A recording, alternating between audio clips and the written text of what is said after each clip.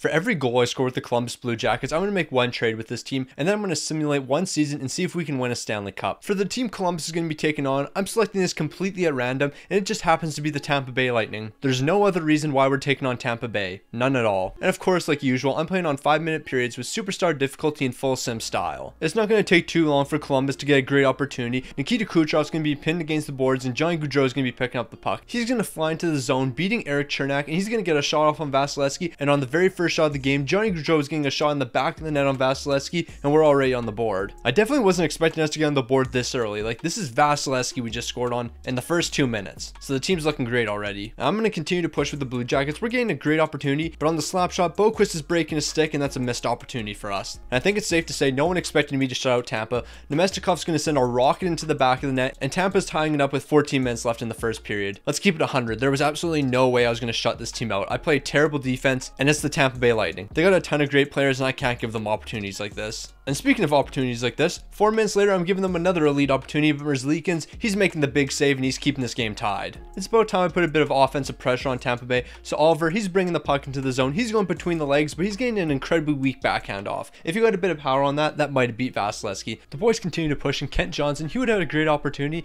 if he didn't pass this directly to the goalie. That's a tough one. Oliver, he's going to feed Kent Johnson, who's right in front of the net, but Vasilevsky, he's making another fantastic save. I got to lock in here. I'm going to continue putting the pressure on, and Oliver, he's going to do a little stop and go move, dishing it over to Boone Jenner, but he's not going to be quick enough, and Vasilevsky's making that save. With less than 3 minutes left in the period, we're going to be drawing a penalty, and that means it's time for us to go to work. But you know who else is going to be going to work during this power play? Vasilevsky. What an incredible save he's making here. But that's not going to stop me. Jack Roslovic, he's picking the puck up behind the net. He's going to find Voracek once again, and this time Voracek's not going to ruin the opportunity, and he's putting this one in the back of the net. But that first save by Vasilevsky, absolutely incredible. Heading into the first intermission, Columbus is going to have a 2-1 lead, but realistically, this should be a high-scoring game like 5-4 right now. Both of these goalies are playing incredible right now. Taking a look at the stats at the first intermission, I'm pretty happy with how the team's performing. 10 shots, 4 hits, 2.5 minutes of time on attack. Not too much more I can ask for. I mean, I could ask for a better passing percentage, but that's on me. So we're going to start the second period off with a bang here. Boone Jenner, he's going to win the face-off, and the defense is doing absolutely nothing, so he's going to skate right down the middle and bury one in the back of the net. 19 seconds into the period. Tampa did not play any defense whatsoever here. And with that goal, if you haven't already, make sure you subscribe. I'm trying to pass the St. Louis Blues in YouTube subscribers,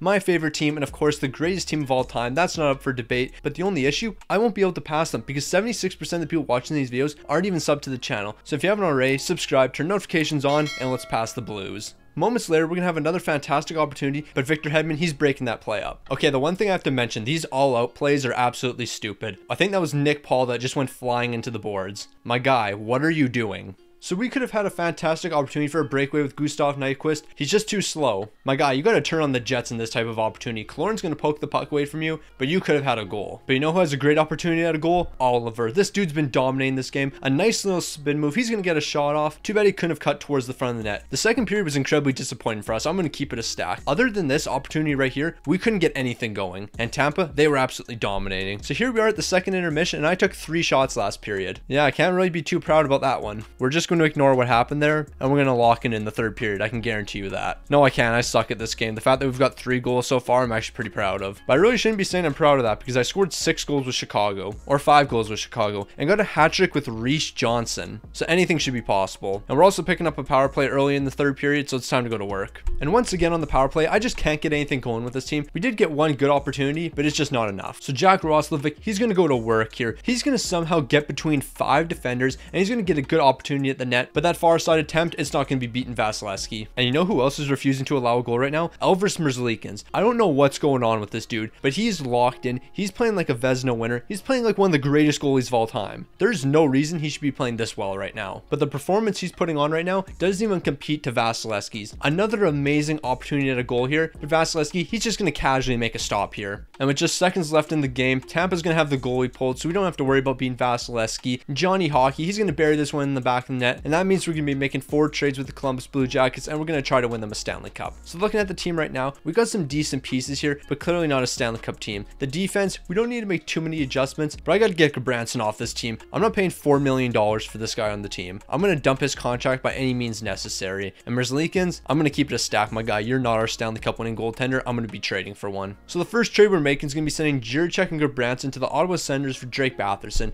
Now I know I definitely could have got more assets here, but it's not a finesse if you win a Stanley Cup. So Batherson, welcome to the team. So the next thing that this team clearly needs is a better goaltender. So I'm going to be trading one of our young prospects along with Merzlikins, Voracek in a second over to the Minnesota Wild. We're bringing in Marc-Andre Fleury, Jared Spurgeon, and Matthew Boldy. Not only are we improving our goaltending situation, but we're also bringing in a great defenseman for us. I'm going to be completely honest, this was an awful trade for us. Gustav Nyquist and a first rounder over to the LA Kings for Velarde, Anderson, and more. The logic behind this trade was we get a better defenseman and then we get 2 players for the 3rd and 4th line. That's what my logic was making this trade. And then our final move, it's going to be the biggest move, and of course it's going to be the best one yet. A first rounder, Alex Texier, and then 2 prospects over to the Boston Bruins. We're going to be bringing in Patrice Bergeron, David Krejci, and Pavel Zacha. This is by far the best move we're making, and I probably should have made a move like this to start with. Here's what the new look Columbus Blue Jackets are looking like. We have Gaudreau, Batherson, and Patrick Laine on the first line, Boone Jenner, Bergeron, and Boldy on the second line. On the third line, we got Zacha, Krejci, and Roslovic, and then on the fourth line, we got Moore, Sillinger, and Velarde. Taking a look at the defense, Zach Werenski and Jared Spurgeon, they're going to be leading the way, while the rest of the defense, that's looking fairly similar. I would have put Anderson in here, but he actually drops the +1 overall boost on the third line, so I thought I'd stick with what we have. And in between the pipes, of course, we got Marc-Andre Fleury, and he's definitely a guy I can rely on. So I'm going to go ahead and simulate halfway through the season, and then we'll see how the Blue Jackets are looking. At the halfway point, the team's looking absolutely fantastic with a 26-11-5 record, and we're sitting 5th in the entire league, only behind the Blues, the greatest team of all time. That shouldn't be a surprise. And the Montreal Canadiens. Now that one should be a surprise. Nah, but real talk, looking at the top 5 teams here, we have the Blues, Montreal, Blue Jackets, Tampa, who's legit, and the Anaheim Ducks. These are today's current rosters. What's going on here? Johnny Hockey, he's going to be dominating, and he's leading the way. 12 goals and 37 assists for 49 points. And Fleury, incredible numbers. 22 wins, 5 shouts, a 926 save percentage, and 211 goals against. We can definitely win a Stanley Cup with you in net. When the season came to an end, Columbus is finishing strong. They're going to finish with a 52-25-5 record, and they're actually leading the NHL in wins with 52. The only reason Tampa's ahead of us is because of those 10 OT losses. Johnny Hockey, it should be no surprise he's going to be leading the way for us. 85 points consisting of 24 goals and 61 assists, while Marc-Andre Fleury, 38 wins, 8 shutouts, a 922 save percentage, and 224 goals against. Let's go get ourselves a Stanley Cup. Looking at the entire league, Steven Stamkos is going to be leading the way with 39 goals and 64 assists for 103 points, while one of the greatest goalies of all time, Jordan Binnington, 44 wins, a 909 save percentage, and 265 goals against. Please return to your Stanley Cup form. Then again, I can't really put all the blame on you. Our defense looks atrocious right now, but it also would help if you played a bit better. I'm just going to keep it 100, my guy. Also, shout out to Blues legend Jake the Snake. He's tied for 2nd in wins with 39. And if you actually look a bit further down, there's Ville Husso with 35. St. Louis knows how to draft them goaltenders, I can tell you that. So in the first round, we're ready to go to work. We're going to warm up against Florida, and I'm expecting us to do some big things. Florida's not going to put up too much of a fight against us, and we're taking them down in 5 games. And in the second round, we're taking on the Carolina Hurricanes, but I don't care about Carolina whatsoever. Tampa just fell to Detroit in the first round. If we can get past Carolina, we can easily beat Buffalo or Detroit. So as long as we win this series, we're making a Stanley Cup push. The one condition for us to make a Stanley Cup push was we had to get past the Carolina Hurricanes. We had a 2-1 series lead and then lost the next 3 games. You guys had one job. Nah, but seriously, we should have made a Stanley Cup push here. Now I understand Carolina's a fantastic team, but that's not really the issue here. Look at the playoff picture here. The Calgary Flames beat the Buffalo Sabres in the Stanley Cup final, while the Anaheim Ducks made it to the second round. That doesn't really make too much sense if you ask me.